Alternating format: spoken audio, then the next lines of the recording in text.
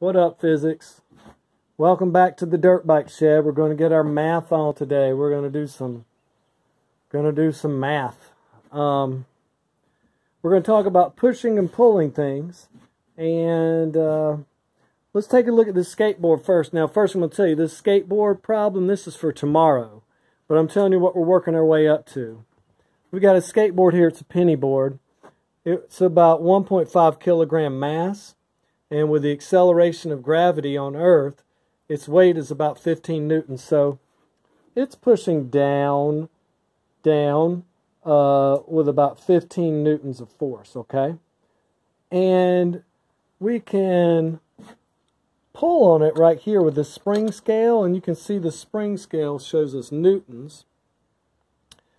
So wouldn't it be cool if I could pull on this thing, measure how hard I pulled, and then observe the acceleration of the skateboard? Now, there are a lot of problems we could do with this. We could pull on this. We know its weight. And then by observing the acceleration, we could calculate the mu of the skateboard's wheels against the wood. Or we could do it another way. If we had a good guess as to the mu, and we knew how much it weighed, and then we knew how hard we pulled on it, then we could calculate the acceleration. Now, there's some fun stuff we'll do, but before we get to the fun stuff, I'm going to do some things that are a little bit easier. We're going to talk about pushing and pulling on objects. Now, we're pushing and pulling on objects here, okay? Let's say we've got some ice. It's really icy. Well, ice shouldn't be green. How about this? We've got some ice, and I'm going to use black to represent the ice. It's some very, very slickery ice. And we've got a refrigerator. And a big refrigerator. It's in a box. But the coolest thing about this box is it's got grease on the bottom of it, and it's got wheels, and it's on ice. So there's basically no friction here, no mu, okay? That's how we're going to think about it. Now, if somehow I could push on this, all right? Now I'm going to push on it. And I really couldn't push on it if my feet were slickery right here. So I've got some spiked shoes on, so I've got perfect grip, all right? And what if I said that this refrigerator weighed 100 kilograms, all right? And that I pushed on this refrigerator with 50 newtons of force. You should be able to tell me the acceleration of the refrigerator, there's two L's, the acceleration of the refrigerator as it moved away. I'm just going to back that off. I'm just going to say, hey, this thing's going to accelerate at blank meters per second. And you know what we could do before that? We could say, how many newtons of excess force are left? What? If I push on this with 50 newtons that way, this thing is big. It's got a lot of inertia. What is the weight of this bad boy? Well, it will be 100 kilograms times 9.8. Or in other words, the weight of this, Lord, there we go. The weight of this refrigerator would be 980 newtons. What do you think about that? 980 newtons. Now, this 980 newtons does not want to go anywhere. It does not want to move. And we know it's got a lot of inertia. We know it doesn't want to move. But look right here. I told you it also had no friction. No friction. So, really, this object is not resisting being moved because it doesn't have any grip against the ground. So, if you pushed on it with 50 newtons, there would be 50 newtons of force applied to it because there's no friction here. Now, how fast would it accelerate away? What would the acceleration be? We know over on this side that F is equal to ma. We put 50 newtons against a 100 kilogram refrigerator. Remember we said this refrigerator had a mass of 100 kilograms. So we put 50 newtons of force on a 100 kilogram refrigerator. It would move away with an acceleration of 2 meters per second per second. And that's an easy problem. But let's change it a little bit. Let's change it. Let's say now, hey, this refrigerator, you like that refrigerator? I'll put everything together. This refrigerator, now it's got a little resistance, all right? Oop. It's got a little resistance.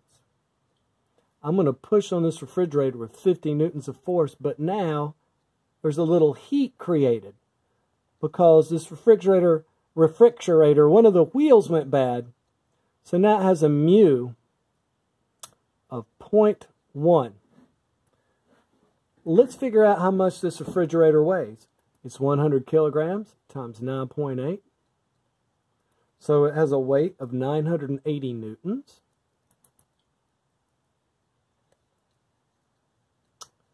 And the mu is 0.1. So the resistance this refrigerator can create, its resistance to being moved, is 980 newtons.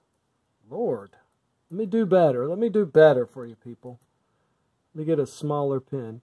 The resistance is 980 newtons times 0.1. So guess what? It is resisting being moved with 98 newtons. What are we going to do about this? That's what we're going to do about this. Nothing. What? This refrigerator is resisting being moved with 98 newtons. But you're only pushing on it with 50 newtons. It's not going to move. All right? Let's change it up a little bit. What if this refrigerator had a resistance of 0.01 mu? And what if we said now this refrigerator, it has a weight of 980 newtons times 0.01 friction. So now it's resisting with 9.8 newtons. It is resisting being moved with 9.8 newtons. We're pushing on it with 50 newtons. So that's going to leave us 40.2 newtons left over. I want you to see something. So I got this little guy right here who just showed up. Can you see him? He just literally dropped off my ceiling. You want to learn some physics, buddy? Oh, took off. All right. So this refrigerator is resisting being moved with 9.8 newtons because its friction is now 0.01. I've magically changed it. We pushed on it with 50. 40.2 newtons of force are left over. How much did that refrigerator weigh? 100 kilograms. So what would the acceleration be? Well, let's figure it out. 40.2 is equal to 100 times blank. We will take the 100. We'll put it on the bottom. And we will say 40 divided by 100 is 0.4. The refrigerator would accelerate away with an acceleration of 0.4 meters per second per second. Let's try another one. Now we got a broken down truck. It's big red truck. It's broken down. Now we're pushing on it right here with a certain amount of force. We've got some guys pushing on it trying to get it home. And we also know this truck has a weight. Lord, What is happening here? We also, I don't know what just happened here, people. Must have been that little lizard. We also know that this truck has, okay, I just lost it. Hey guys, I'm sorry, my computer freaked out on me, so I've got to regenerate this very fancy picture. 3,000 kilogram truck. It has a weight. We got some dudes pushing on it. They're trying to get it home. Okay? They're pushing hard on this truck. Got to get her home. Now. Alright. This truck is going to have some resistance. It's going to have some friction.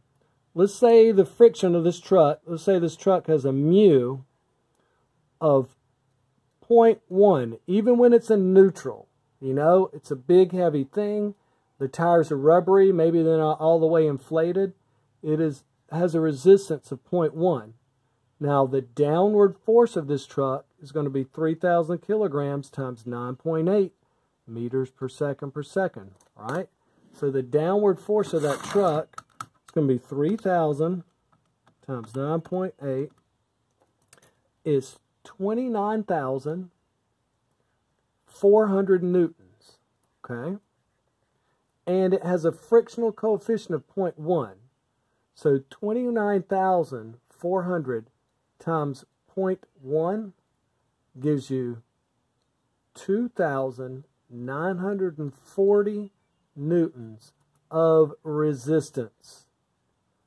It is resisting being moved with 2,940 newtons. Now these guys right here pushing on the truck, they're strong. And they're pushing on the truck with a lot of force. They're pushing on the truck with 5,000 newtons of force. I wonder what the acceleration of the truck will be.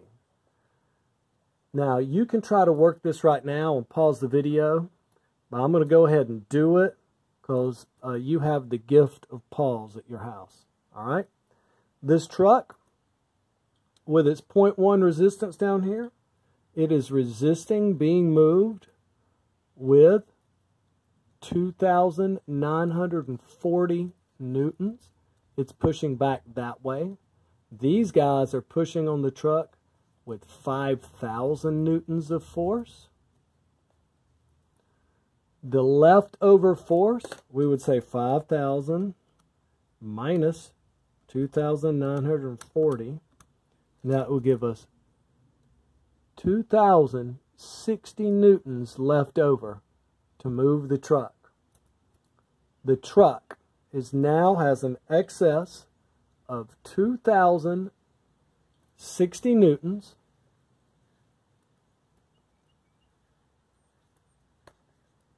F is equal to MA. There's the force. The mass of the truck is 3,000 kilograms. So what would the acceleration be? 2,060 divided by 3,000 will give us the acceleration. This truck will move away with 0.687.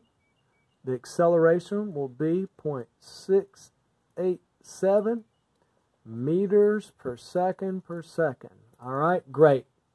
I'm going to give you a couple of these problems to try, and you get them done by Wednesday.